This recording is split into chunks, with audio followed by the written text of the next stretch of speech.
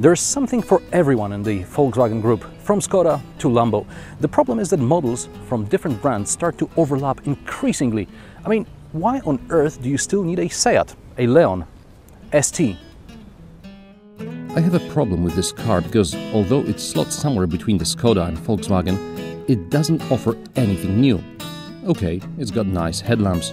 The interior is Skoda quality, but it lacks the simply clever touches. The boot is very well thought out, like in a Volkswagen, but smaller. Seats fold flat with a pull of a lever, and if you want more space, you can lower the boot floor or hide the boot cover underneath it. There's plenty of headroom and legroom in the back. In the front, a thin steering wheel and a relatively high sitting position for a compact car. This is what I noticed when I got into the Seat Leon ST. Ever since Volkswagen introduced the MQB platform, on which half of its cars are built nowadays, I often hear Volkswagens, Skodas, Seats, Audis, they're all going to be the same to drive. Not true. None of the VW Group cars I've driven so far lacks emotions like this one. Back in the day, Seat advertised its cars with Auto Emocion slogan.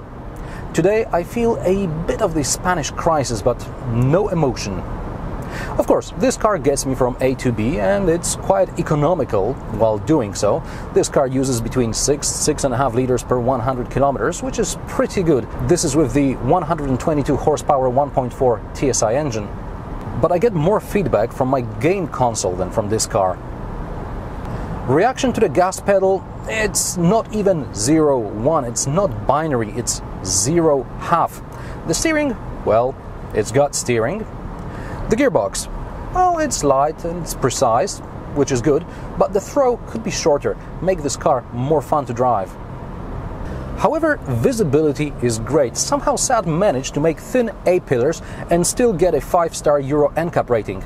And while we're talking about safety, this car is equipped with the optional distance control system with emergency braking. I remember a couple of years ago, Audi was very proud when it introduced this system to its flagship A8 limousine. So I guess being a member of the Volkswagen Group pays off. Seat Leon ST is attractively priced unless you want a bigger boot and can't resist a Skoda. Even with optional equipment, this car can easily compete with Honda Civic Tourer, although it's not as engaging to drive. While you're here, watch my other reviews of compact estates, as well as other cars. If you haven't done so yet, subscribe to my channel. New videos every Friday. You can also follow me on Facebook, Twitter, Instagram and Google+. You'll find the links in the description below. Thanks for watching, and I'll see you next time.